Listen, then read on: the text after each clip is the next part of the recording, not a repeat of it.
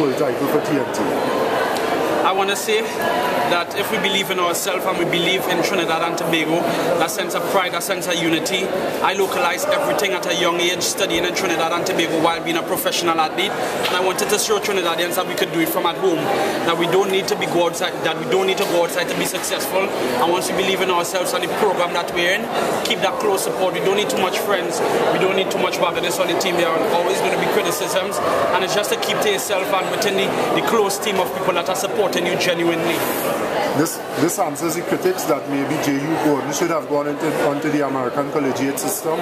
I don't think I've answered the critics. I've answered the people who have believed in me. My coach, Dr. Ian Hippolyte, he told me what I could do from a very young age, and I gave everything into him. I believed in his program 150%, and I showed people what I could do from Trinidad and Tobago, localizing the whole setting.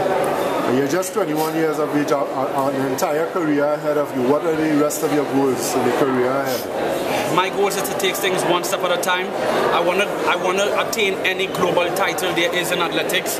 There's going to be a lot of pressure on me now, but I'm staying humble, I'm staying hungry, and there's still a lot of maturity for me coming into these. There's still a lot of maturity for me going ahead and developing through the 400-meter hurdles.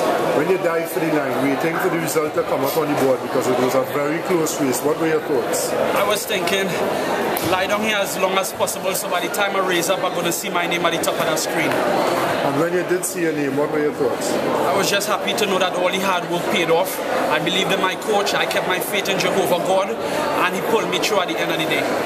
Came into the final very relaxed, you didn't seem to be under any pressure. What contributed to the fact that you went into that race feeling as though maybe you had nothing to lose? I went into the race feeling I had nothing to lose because most of the pressure was on Michael Tinsley. He's the American champion. All the media, they support and they back Americans, they back Europeans, but nobody ever back the small countries.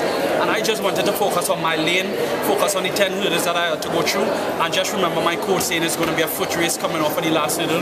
Put your foot down, roll your hands, and then I remember my mom telling me, just push your head, Jehue, to go over that finish line. Congratulations, Jehue. Well done. Thank you very much. You talked about